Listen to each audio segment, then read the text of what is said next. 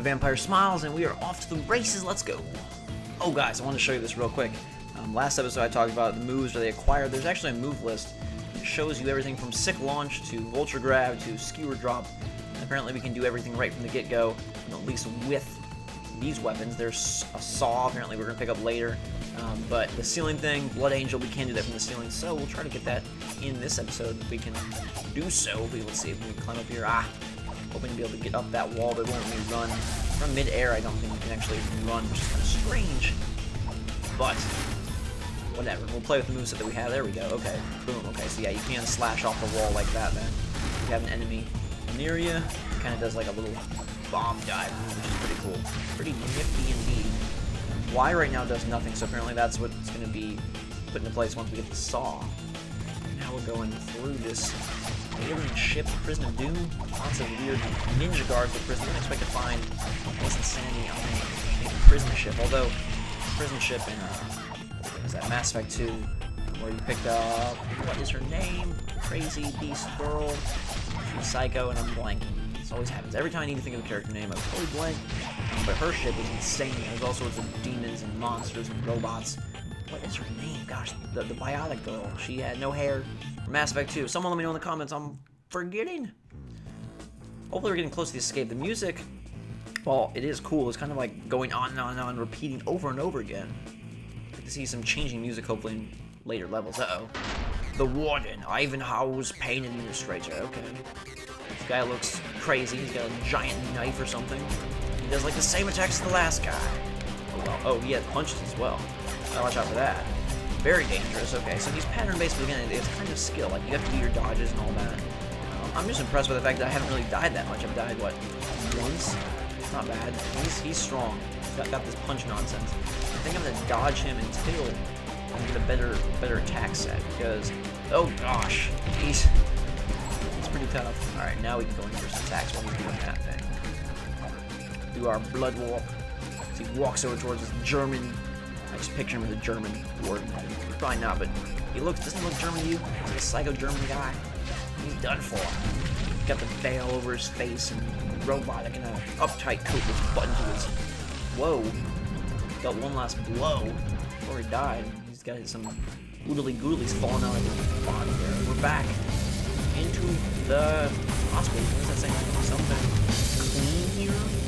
Clean? Yeah, whatever that means. Back in the chair. Everything is clean here, I guess. Okay, now we're like flying different part of the spaceship. What is going on? Everything is clear here. It's nightmare again.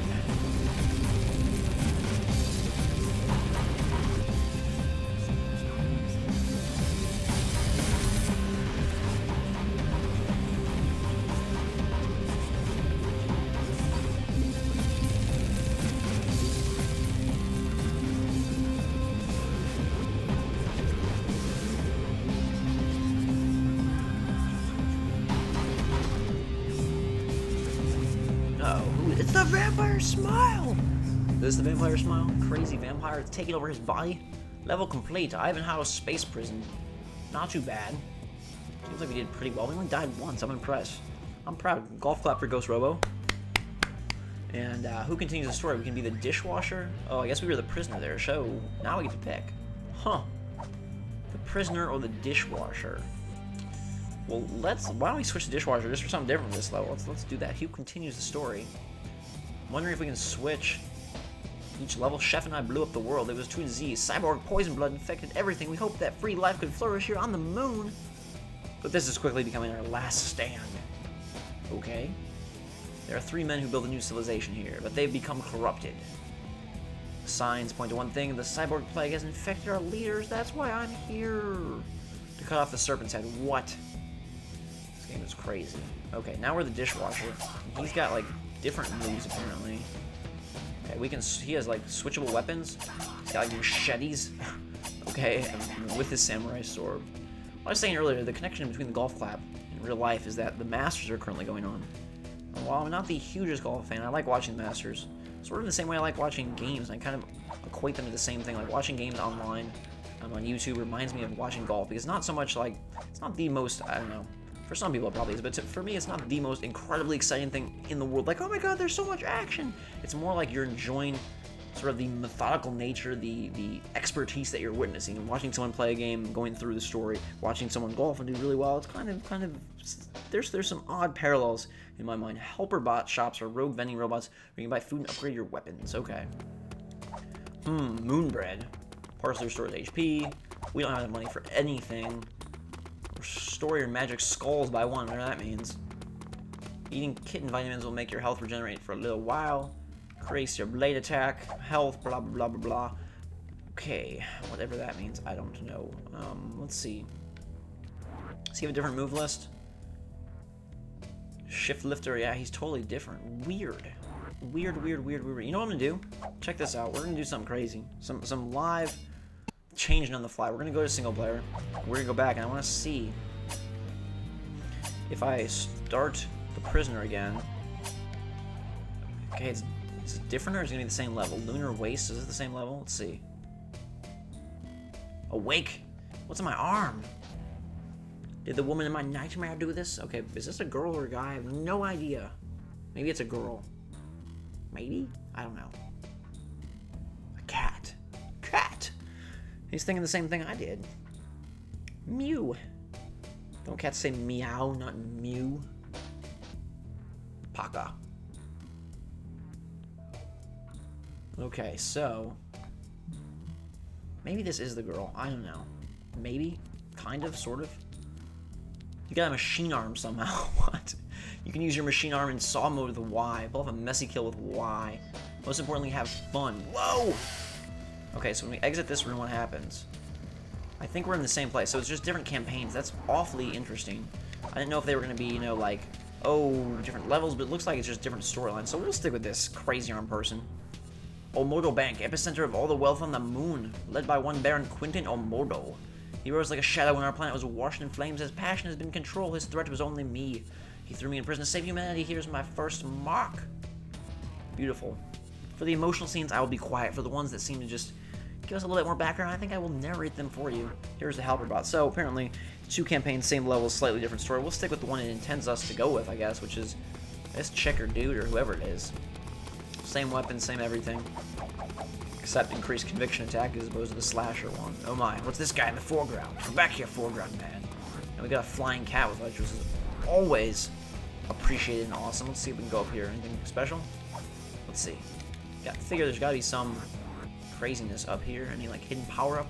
Uh-oh. Apparently not. Some more skull dudes. And this time, the demon robot with green eyes. Try to do one of those, that was a soft finish for you. Alright, let's try to do one more on this thing. It's firing bullets at us. The dishwasher guy has the sword and, like, the machete. Dual machetes, which is kind of cool, but I don't know, there's something interesting about it. She seems a little bit more nimble, perhaps? I don't know. It could be crazy. I could be totally insane out of my mind. Use that saw and machine arm somehow. Like, the game is totally incongruous, and maybe it would make blood flows all over the screen. Maybe it would make more sense if we played the first one. I somehow think that that's not the case. I think this game is just psycho. I think the people that made it are crazy. But I kind of like Blood Warp more than just like Black Mist Warp, which is kind of what the dishwasher guy had. We go this way? Even though it told us to go down, it's down. We can always come back up, I guess. Down, down, down, down, down, down, down, down, down. Left to right. Uh-oh. Zombie skeletons, sweet. I think it's weird that they would set you up with 2 campaigns and call it the dishwasher when it seems like all intentions are that you play as this Yuri dude chick. I'm beginning to think it's more of a girl than it is a guy, because she's like nimble and quick and there's like longer hair, I don't know, there's like a woman in her names, and we're getting pretty hearts, so it makes me think that this is the girl character, and I guess it's a good design choice to have you start off as a new character, so you don't feel like, oh god, I have to be a dishwasher again, this game's exactly the same. It seems like if there's a downfall of this game, it's going to be repetitive level design, repetitive combat rather. And if you're the same guy, it might feel even more repetitive than if we're giving you a new character, some new moves, like that feels kind of cool. It feels like they kind of did one for you and you know, upgraded the game a little bit for the sequel. Navigate our way into a room. Uh-oh, more more space demons, human skull space demons, and some more machinery. Oh, I thought that was... For some reason I didn't see that guy behind me. We're about dead here. Ah, dead. Continue, okay. Alright, whatever. Second death, we got overwhelmed in this tight space. Okay, so I guess I'm still learning how to handle, like I said, how do you handle when you have like 2 enemies at once? How do you handle that? Let's try to get one of the wall crusher move, let's see. Ah! They have to be in a very specific spot. There we go, that was pretty good. Pretty good right there. These guys come from the ceiling and do everything to ruin your lives and ruin your days. I hope you can hear the buttons. I know that's kind of a weird thing to say, but I really like hearing the buttons in games, especially games where you're going to be pressing a lot of buttons like this. I don't know, there's something just oddly like retro sort of about hearing the buttons, and I kind of like it. So I hope, first of all, I hope you can hear it. Second of all, I hope if you are hearing it that you like it, because I do. I like hearing buttons in the game. I like hearing the controller moving my hands and moving back and forth. I'm afraid we're gonna die again here very soon. Ah! We're like at super low health. Gain, yes, we got some health back. Slice and dice with our saw. Boom, baby. Good deal. I really like this game. It's really crazy. Oh, a present. Thank God that room was hard. Give us something good to get.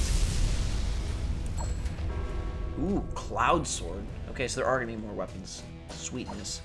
We've got the Cloud Sword. The Cloud Sword harnesses the power of clouds and has nothing to do with anything else. Huh?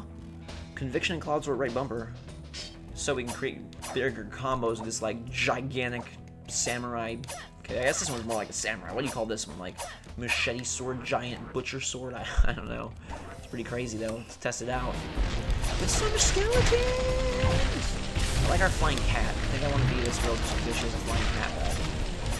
So we can combo it together, go back and forth and switch, boom, like this. Really, oh, it's got like electric powers. That's pretty sweet.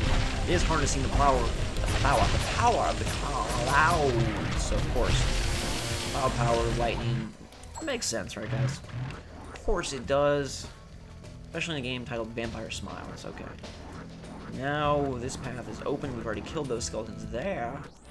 And some more robot demon guys. I hope they can keep the enemy variety up, because the last thing you want in a character action game is to be fighting green robots with glowy skulls over and over again for the next 3 hours. But I think that typically 2D games aren't that exciting to watch. I don't know, like just when I was young, I didn't really like watching. It wasn't until the 3D era that I really got into watching people play games. But there's something oddly appealing about watching 2D games on YouTube. I know a lot of people do like Mario World and Mario hacks, and for some reason, there's something just yummy about watching those games be played, and I think it's the same here. It looks so good in the YouTube window at such a high resolution.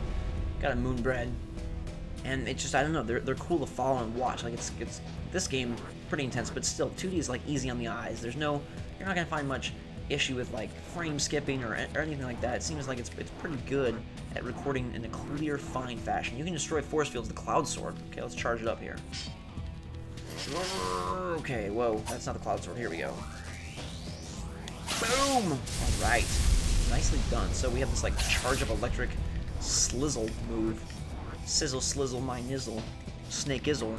Welcome to the fizzle. Samurai Cratizzle. And I think with that, goodbye Izzle. Thank you very much for watching. Until next episode, we'll see you later.